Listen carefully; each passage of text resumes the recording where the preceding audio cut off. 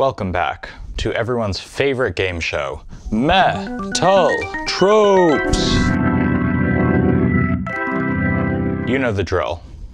I give some examples of what I consider to be like the same sort of thing, and then you all give me a bunch more examples of the same thing in the comments, and then I put together a big list with credit to everyone who contributes. So let's play. One of the big projects I'm working on right now is expanding the ideas that I put together in my conference paper about car bomb, which was basically about the idea that rhythms, especially complex ones, often feel different to different people. In that paper, I talked about some of the most complicated versions of that. In this video, I want to single out a simpler set of versions, which I guess I'm going to call hidden Tactus rhythmic parallax. As usual, I'm using Tactus to mean something like felt beat, which is like the basic beat or pulse that you're moving to. The idea is that there are plenty of passages in metal and in lots of music where the drums aren't playing, and then when the drums come in, it makes it feel different than how it felt without them, even if what the guitar is doing doesn't actually change. In other words, in these sections, the Tactus is hidden from the listener initially, and what the band is playing without the drums might be misleading with respect to this Tactus. And these sections can lead to some fun moments of disorientation when the Tactus that the band is feeling is revealed, normally by some sort of timekeeping symbol. So normally quarter notes or whatever on the crash or hi-hat or ride. I'm going to talk about two big, loosely related categories of this in this video. The first is what Justin London calls metric fakeouts. These are these sections, often at the beginning of songs, where there's some sort of intro without drums, and maybe it's easiest to feel it in one way for some reason. But when the drums do come in, it changes how you feel the whole thing. One of my favorite classic examples of this is in the Kinks' You Really Got Me, where the intro sounds like this. And it's super easy to feel the beat like this with the guitar riff starting on beat 1. And when the drums come in, it doesn't even necessarily shake me out of that hearing normally, but it's really when the vocals come in that I have to shift everything to hear that the guitar riff is actually starting on an upbeat, so on the and of 4 instead of on beat 1. You really got me going, you got me so. Metric fakeouts are really fun, but I'm not going to spend a ton of time on them in this video because they're a pretty well-covered area of music theory. Justin London gave them a name a long time ago and collected a bunch of examples, and David Bennett and Yogev pretty recently made videos about this thing with a bunch more examples, and Yogev's video even has a few metal examples in it. I'll put a little more of a music theory magnifying glass on these moments and give a few more that I like before I talk about the other big section that I want to get to in this video. So these moments are called metric fakeouts because the thing that's in question is meter. Meter is super complicated to actually try to define, but as a start we can say that meter has both cardinality and phase. Cardinality refers to how many units go by before things repeat. So 4/4 has one cardinality, 7/4 has another. Phase refers to where the meter starts. You can have two different 4/4 meters, but one has a downbeat where another one has an upbeat, as in the two versions of You Really Got Me. Normally what's unclear in metric fakeouts is phase, which is the same thing as downbeat location. In other words, we agree on how long each measure is, but we hear the downbeat in a different place than the band does. This is what's going on in pretty much all of the examples that Justin London has compiled and the ones in David Bennett's video, and all except one of the examples in Yogev's video. This is also what happens in the middle of Between the Buried and Me's Never Seen Future Shock, where there's a little break. And I think it's really easy to hear the beat here. But when the band comes back in, they clarify that the beat is actually here.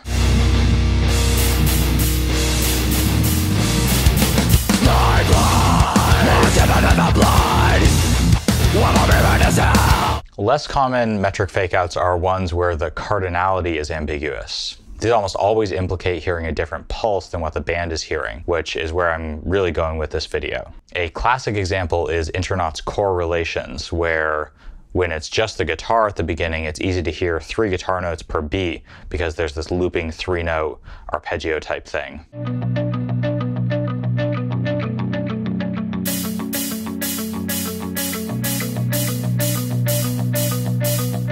when the drums and bass come in, it becomes clear that the band is hearing a beat every 4 guitar notes, and therefore hearing these guitar figures as dotted eighth notes phasing against this quarter note beat.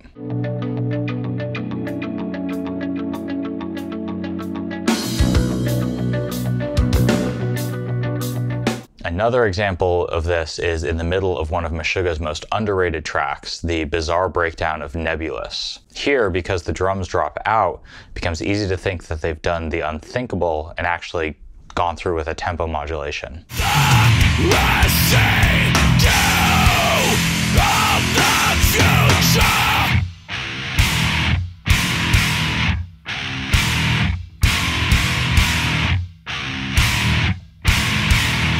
And even when the drums initially come back in, the timekeeping symbol is super faint in the mix, and it's easy to keep hearing along with the guitars.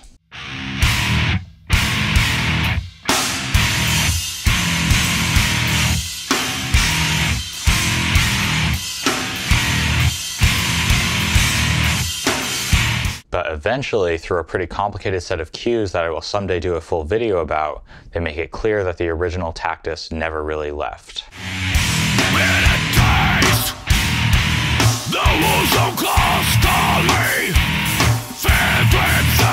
In these cardinality fake-out examples, instead of it just being a question of where the downbeat is, there's a basic question of what tempo the Tactus is even at. And the question of how to group that Tactus comes along with that. So metric fake-outs are kind of one example where the Tactus is hidden from the listener. So the band is kind of playing a prank on you. They hear it one way, they play something, but they know it's ambiguous and you're probably going to hear it another way. Then they reveal how they're hearing.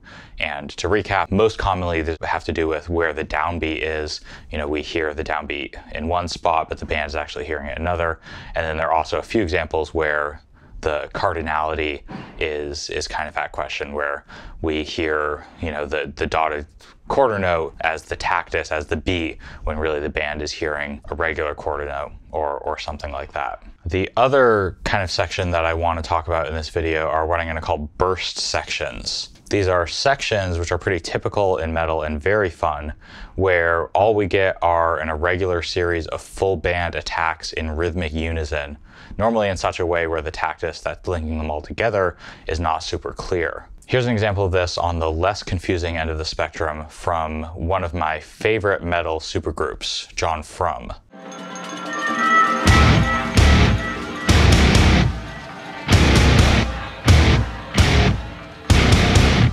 The Tactus isn't that hard to hear, partly because the guitar riff repeats, but still it takes a little bit to get locked into what's going on before the timekeeping symbol comes in.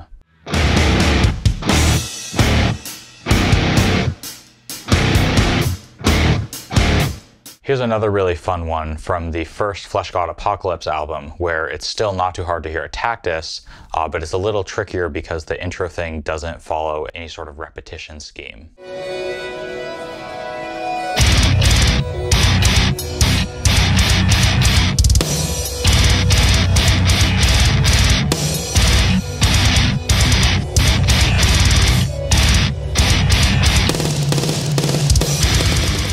Without timekeeping symbols, and especially without repetition, it can be hard to figure out what's going on. In this one, even though I can hear roughly what the beat is, it feels like it flips phase a couple times. Without other cues for meter, it's hard to get used to it and to predict it. And that's kind of the fun thing about these burst sections. They often stay unpredictable and disorienting. One of the big rites of passage for aspiring academic music theorists interested in musical time is reading Christopher Hasty's daunting book, Meter as Rhythm, which is very long, very dense, and very confusing, and it's hard to find if you don't have access to a university library. But the general gist of it is that meter, so you know roughly that sense of 1, 2, 3, 4, etc. we get from music, is something we're constantly constructing from the sounds we hear, not something that exists like a priori in the musical ether or as a direct correlate of notated time signatures. So like if you hear two musical events, you'll start to expect a third after the interval defined by the distance between them. If you're wrong, you'll kind of constantly be recalibrating.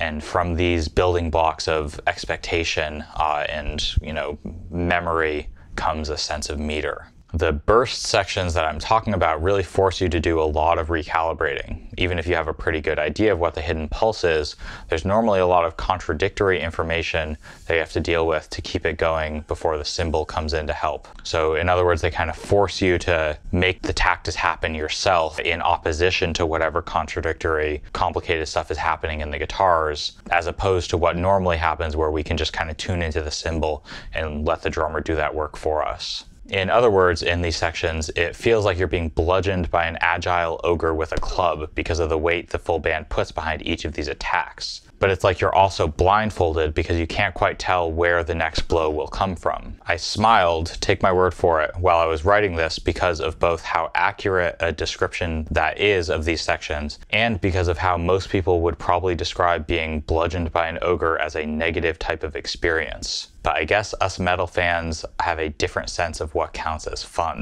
Anyway, here are a few even more confusing examples. Sometimes these burst sections are really short, like in the intro to Car Bombs from the Dust of This Planet, a song I transcribed a few months ago and will post a full video about any week now. The song starts like this with a short, disorienting series of bursts. And, for that matter, so does the song that comes right after it on Meta, Secrets Within.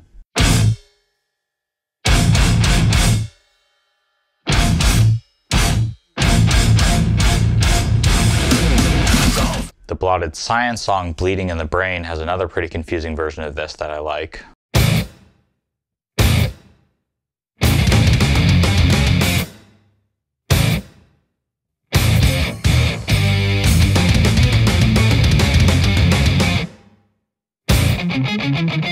And The Ocean's Jurassic has a cool extended version of this sort of thing that I still have trouble wrapping my ear around.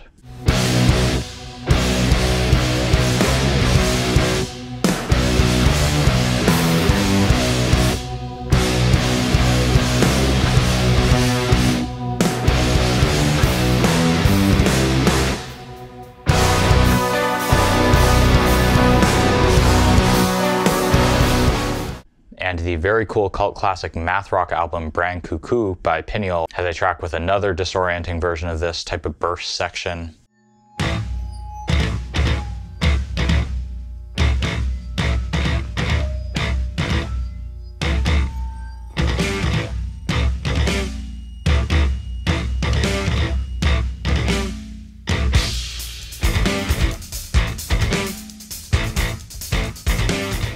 And also in kind of like math art rock area, there's an extremely confusing version of this in Extra Life's I Don't See It That Way, which will get its own video before too long as well.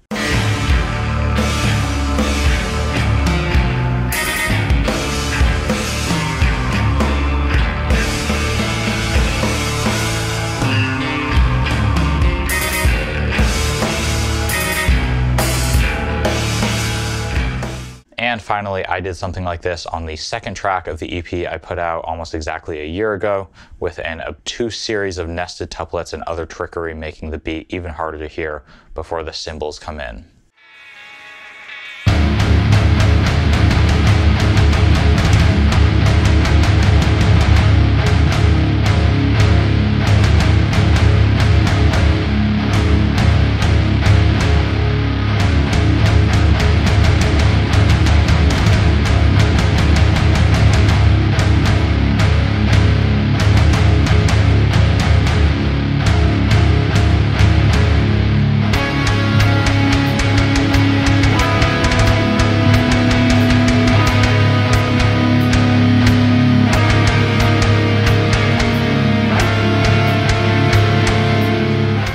I could expand this to include a ton of other sections where there's a big unpredictable string of rhythmic hits at the start of something, but I think for this I want to keep it contained to specifically examples where the tactus is also hidden while there's this unpredictable string of rhythmic stuff happening. I think when the tactus is hidden, it's kind of a cool effect of musicians showing off how tight with each other they are, that they can do a bunch of tricky rhythmic stuff together while keeping the tactus hidden from you, or they can do other sort of musical illusion where you feel the Tactus differently than they do. So that should be enough examples to get started. Here's a conceptual diagram summarizing the different types of hidden Tactus moments that I've talked about in this video. And as always, please make things easy for me to verify by giving band name, song title, and a timestamp, and any details about what kind of thing you're pointing out when you're putting more examples of this stuff in the comments. I'll have a link to a Google Doc with all of the metal examples in the pinned comment, including the ones from this video and Yogev's video, and any that come up in the comments. And I'm going to be smart and keep them sorted and alphabetized this time, so it'll be easy to check if someone else has already put yours. Happy troping, my friends. See ya.